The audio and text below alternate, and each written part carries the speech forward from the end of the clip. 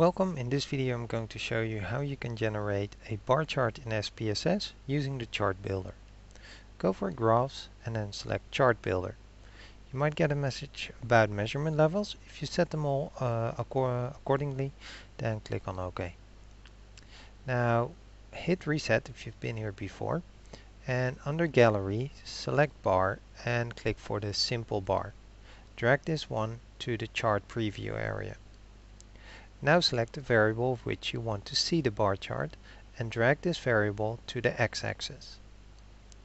Now you will actually get a bar chart using the frequencies.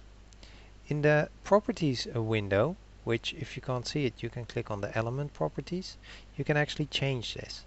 If you click at statistic next on the count, you can see that besides the absolute frequencies you can also go for cumulative count, percentages, or cumulative percentages. In this example I'll use percentages.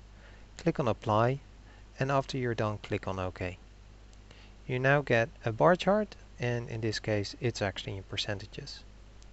If you double click on the bar chart you get the so-called chart editor, where you can actually make a few small changes.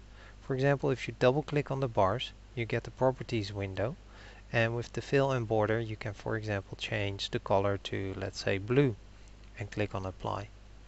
If you click once again on one of the bars you can actually again say something. For example, I want only this one to be in orange. There's also depth and angle, so you can add a 3D effect again if you want, although I wouldn't recommend it. So hit apply, and if you also like, you can actually change at the bar if they should have no gaps between them, and then hit apply, or have very huge gaps between them and click on apply. So there are a few different options here in the chart editor to make the chart look a little bit more fancy. Close the chart editor and the result will be shown again in the output.